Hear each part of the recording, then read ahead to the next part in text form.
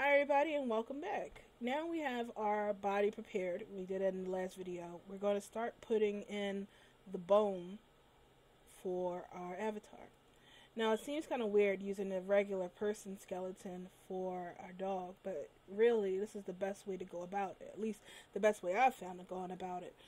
Because what we do when we want to change it to bento is that we're going to convert our normal already rigged skeleton over into a bento one, and then we just make really tiny modifications versus trying to move all of those bento bones, sorting it around for the dog. So I found that this way is a lot easier, starting with a simple one, have Avastar to convert it into a bento one and do all the work, aligning the eyes and all the rest of that stuff for you, and then you just make small modifications from there versus dealing with all 122 of those bento bones trying to get in the right place. So we are going to start with this human figure here, and we're going to turn this human into a dog. Now, to do that, you just need to put into your mind that there's a small person inside of a little dog suit. Kind of like, this picture somebody drew about that they're aliens inside of cats, which make all the sense. We're essentially going to be doing just this. So I'm going to start showing you how we're going to do it. So the first thing we need to do, or at least the first thing that I do, that's how I keep saying things I do. So that way you know that it may not be, it's definitely not the right way to do it, but it works for me. Alright, so what I like to do is I like to go over to the Avastar tab, and I click on the bones, click on the bones, and ignore any errors that may come up. And you want to go into the rigging panel, and you want to press skin. So we have the skin bones. This is what we need. Then we're going to select the Avastar meshes, and I'm not going to delete them. I'm just going to send them over to another layer. So I'm going to press M and then shoot it somewhere over here and get it out of the way. Do the same thing for the eyes. I always leave the eyes behind by mistake, and they're usually just floating around. If you're having a hard time, you can just press the 5 on your numpad, and that makes it a lot easier to manipulate the camera. So throw that away. Alright, so we have our skeleton, and it's time to start editing said skeleton. So what we want to do is press tab and go into edit mode. And to make it easier for us, we're going to turn the symmetry on by going up to the options panel and then checking this x-axis modifier. X-axis mirror, not modifier, box, and that allows us to move things. So whatever we do with this bone, it happens to the other bone over there. So we're not going like on this side and then running over here and making sure that it's even. Yes, it's even because we have that feature turned on. I'm going to close the texture window because we don't need that open really.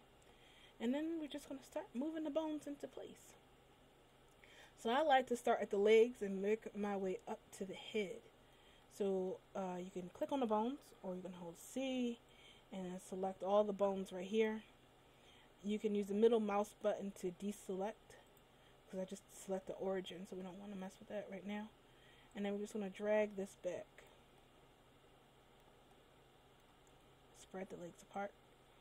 Oops, what's over there dragging? Okay. Try that again. And scoot these legs back. Spread these legs apart. And you want to grab the tip of the ball here. And that's how I like to move it, so that it keeps this whole joint stretchy thingy. Don't want to grab the whole bone and move it over like this, because then you create this chain effect here, which I'm not sure is exactly a good thing, but I like to just stick with this and make giant bones if you want. Again, this is how I do it. It may not be the right way, but hell, it works. So I like to put the upper bone right here, and the lower bones, make sure you grab the ball. See. And G, put this right here in the leg. So we have the lower legs done. You may want to straighten out your bones, but don't worry about it too much in the initial bone placing, the bone setting stage. We can straighten them out at the end The idea is just to get them into rough place. Alright, so the bones are there. So then we're going to press C again and select everything up here. And we're going to press R and rotate it down. This is the person getting on the knees like this, like so, bowing down. I love how the bones just kind of shoot out like that. It's funny. So once it's like this, we're going to press S, scale it up a little bit, and I want to put it right in the middle. Don't worry about those flyaway bones. We're going to fix those later. Try to keep the bone straight, but it's just a little straight. Don't worry if your dog has bonitis. It's alright. It's alright. Like I said, we're going to fix it in the end and make it gorgeous. Alright, so now that we have our bones relatively here. Now, somebody asked me before, how high, like how deep or shallow should you put the bone? Like how deep should it go inside the dog or not? When I put the spine, which is this right here, into the dog, I like to line its pelvis up with the tail because that will help out with the, when we convert it into bento, it'll be a straight line going like pelvis, tail, rather than going pelvis up here, tail, something like that. So I like to keep it as close as I can to the there, up there to the tail, up. So where you plan on placing your tail at. Great. So now we're going to take everything from down here. Now turn the mirror access off for a second. C and select. And I just want to pull this up. You want to try to have the pelvis be where, you know, hovering from tail to butt is pelvis. From there is torso. And the torso stops in the middle of the dog. And then you want chest up here, so in the upper half of the body, because remember the body's going to bend like kind of like an accordion if a dog has to sit down or bend forward to beg and things like that. So this, and then you want to make sure that your neck, so you start here, grab the ball inside, and you're just going to press G and move that forward. And now that it's right here in the neck, you want to grab the next ball, the next top ball here, and those two, the eyes, and then press R and rotate it up. Then we press G again. You want to have the neck bone in the neck, because, you know, it's a neck bone for a reason. It didn't spend all his life being a neck bone just to be somebody's butt. So you want to put the neck in the neck, even if that means archness a little bit.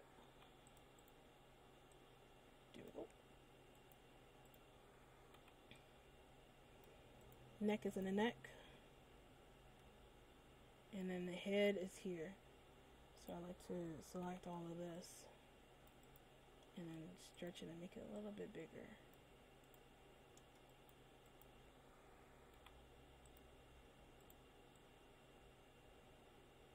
Okay. Cool, so we have a head bone. A crooked head bone, but like I said, bonitis is acceptable to the end. Now, skull, we don't really use skull, but, you know, you can if you want to. I don't. Alright, now, as for this, we're going to need to turn on that X mirror again. Now, for the arms, we're going to select these bones. And like the feet, we're going to just drag them down.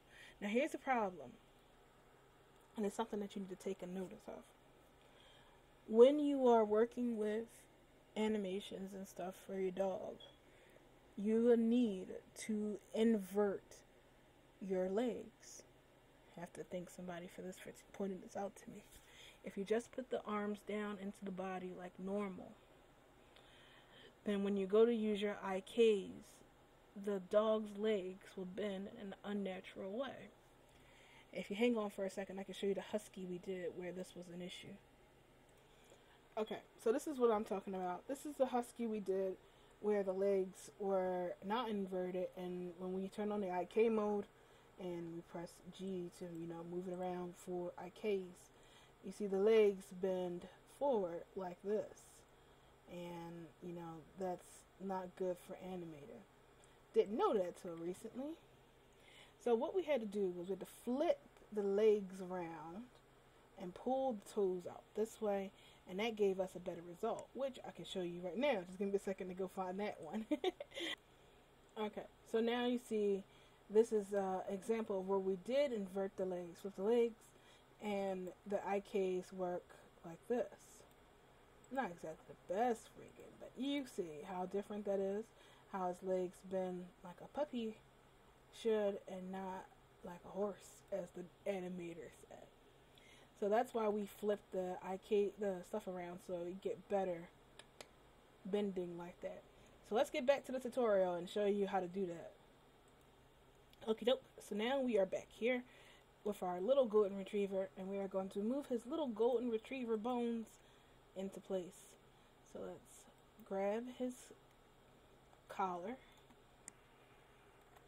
press G, and then move it right about here. That's where I like to put them.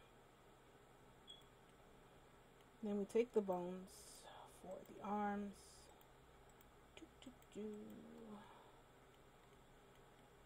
Scoot it forward. Oops, make sure you keep those two connected.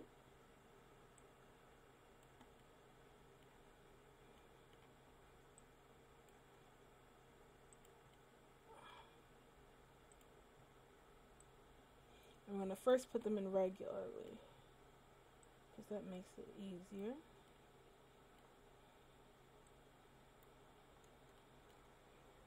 Then we're going to grab our feet, the tip of our toes, pull it down, pull it up, pull it out. I like to keep the bones, like the toe bones, a little out of the paws. That way it's easier to grab it when you're animating and rigging and all that fun jazz. So pull these over and then rotate it like so.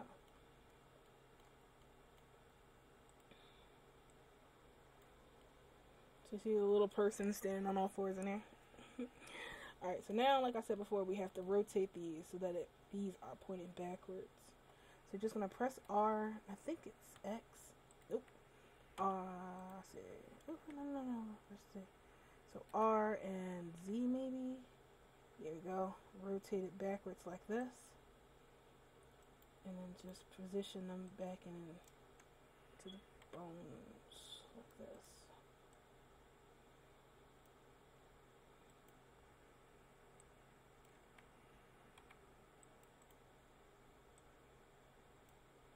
And then we take the front, like we're just going to select the tip of this toe bone and flip it over that way. And now the bones are set for, IKing like we want it to be in animation. I'm so sorry for the people who I taught earlier, when I first started doing this, the wrong thing about not flipping them. I didn't know about it till exactly last week. Well, the last week of making this video. I know now. Alright, so the feet's in, toes there. Now we have a dog skeleton. You can turn it aside and start doing that corrective surgery on its spinal area. So press C and straighten out the bones a bit. Oh yeah, we may want to fix the eyes a bit because they're going to be shooting out like that, and that's not good. So, let's see. Let's get these eyes in here.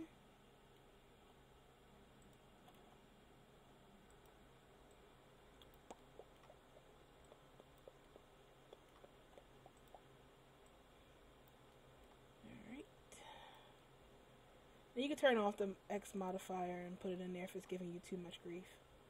So like eyeball goes here, eyeball goes there. Come on there, eyeball. Alright, so we have our eyes, and if you want to press this one just to make sure that they are in the same height. Cool. Alright. This is going to eyes always do this to me. There we go. Yeah, that looks even to me. Press 5 and change my camera back. Yeah, that's as even as it's gonna get. My dogs are known for their derpiness, so a crooked eyeballing is nothing new. Alright, so we got our spine, we got all of this here. All that's left now is to attach the skeleton and start rigging. So I'm going to pause it here, and we're going to do our rigging and all the rest of that jazz in the next video.